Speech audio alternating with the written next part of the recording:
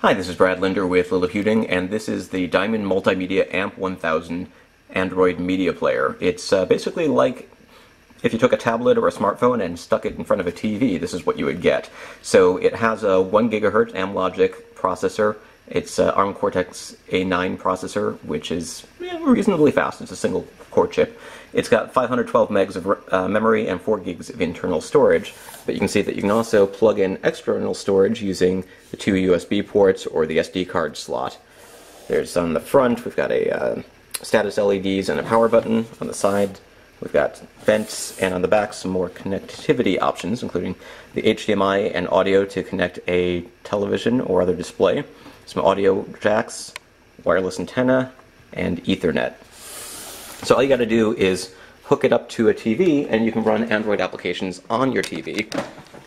And here you can see that we're running Android 2.3. Theoretically, it should also be capable of running Android 4.0 and other operating systems. And here's how you control it. There's a remote control that comes with the device. It's an RF remote, which means that it's using radio frequencies to communicate with the box, and you don't have to point it directly at the box.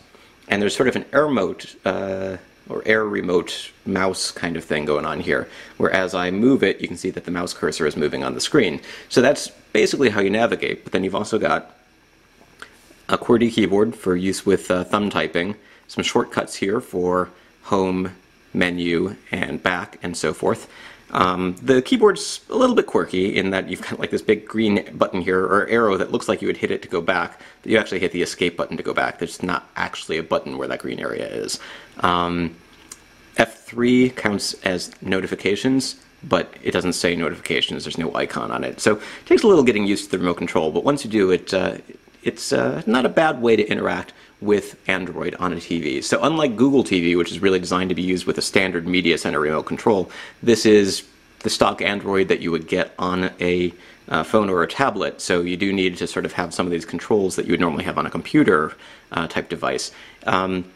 You can also use these arrow buttons to navigate to some degree. So for instance, if we go to the list of applications, you can use the arrow buttons to go up and down with a little bit more precision, perhaps. So let's take a look at some of the things you can do here. We can open a web browser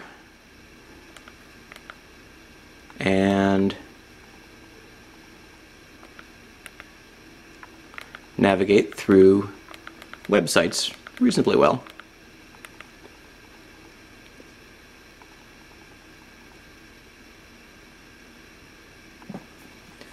And you can use Android type gestures like scrolling and so forth here.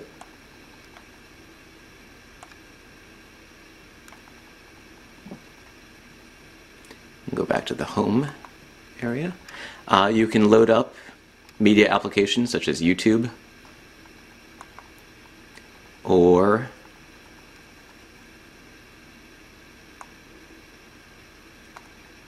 Netflix. And so for instance, let's go ahead and just start watching a video here on Netflix for a second. Now what I've noticed on Netflix is that it doesn't do high definition streaming. So you can watch videos, but they're not necessarily going to look as sharp as they might on some other devices. This is particularly not sharp at the moment. And that is my cat hissing at another cat. Sometimes you have to start a video twice before it gets less blocky. So this looks better, but you can see, well, I don't know how well you can see because this video is only 720p, but essentially I think what we're watching here is a 480p version of the video. Now video quality for H.264 videos and MPEG-4 videos is much, much higher. So if you have videos that you've put on a USB flash drive or a hard drive or other storage, that works really well. Or I went ahead and installed ES File Explorer, which makes it pretty easy to connect to shared network drives. And I've got a computer that I use as a DVR, recording all sorts of programs. And so for instance,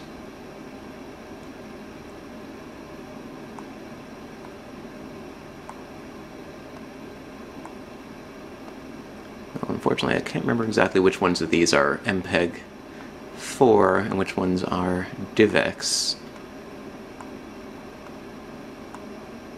most of them are actually DivX because I recorded them a while ago before I made the switch to MPEG-4. There we go. So a recent episode of Grimm. It's going to go ahead and open it up in the default movie player, and this is 720p video recording. And you've made some effort here. Tell us again who you're playing for. The quality is pretty good. The Pat Tillman Foundation. Speed of what we're doing.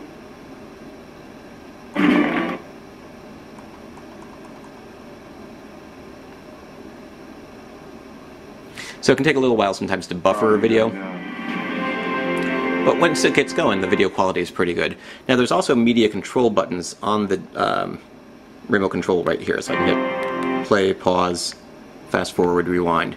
Those don't work in all applications, they do work in the default media player. So let's go ahead and go back, and now I'm going to start a video that is recorded in DivX. Out of the box, this doesn't work with the default media player, but I downloaded MX Player and it plays pretty well. It just takes a little bit longer to load. Fitness challenge for But you can see the video quality is actually quite good. The cost is $25 per person. Families of 4 can register. And you've said, have a good day and be a learning. Now this time, working on your case. well, this time it is working, but the next minute you're heading downtown and fast forward and rewind buttons wind up becoming zoom buttons instead of fast forward and rewind. So, you know, the controls aren't necessarily super consistent, and they're not really that well placed if you're used to holding a remote control like this, and you have to sort of go up here and you can't really feel which button is which. So, you know, the user interface of the remote control could be a little bit better, but for the most part, anything that you would want to do on an Android device you can do. You can run Facebook, you can run games, you can view your calendar, you can run all of these different applications, and it works pretty well. You should also be able to plug in a USB keyboard and mouse if you really wanted to. Now one thing that I did try is I tried installing the, we can go to TuneIn Radio here for instance, and we can listen to, you know, we can stream online radio stations. Anyways, one thing that I did try to do was install the XBMC Media Center application, which sort of turns an Android device or Linux or a Mac or a Windows device into a media-centric computer with a media-centric user interface. Didn't want to work at the moment, but that's still pre-release software, so it's not really that surprising that it didn't work. But there are a number of other applications that do work just fine here, including Pandora, Netflix, TuneIn, as I mentioned, and this comes with some other video players preloaded, including ESPN, this video player application, some radio applications, and so forth. So, you know, is it worth the $100, $120 price tag? You know, that's sort of difficult to say. When you can pick up a Google TV box from Vizio for just $99, or you can pick up something cheaper like an MK802 Android 4.0 mini PC for $50, $60, $70 these days. But the nice thing about this is really that it does come with this remote control. It gives you access to pretty much any application that'll run on Android 2.3 Gingerbread, and you know, I just got this recently and just started playing around with it. My guess is there's a lot more that this device can do as well. The Android interface, clearly not really designed for use on a TV, but this remote control makes it a lot easier to use.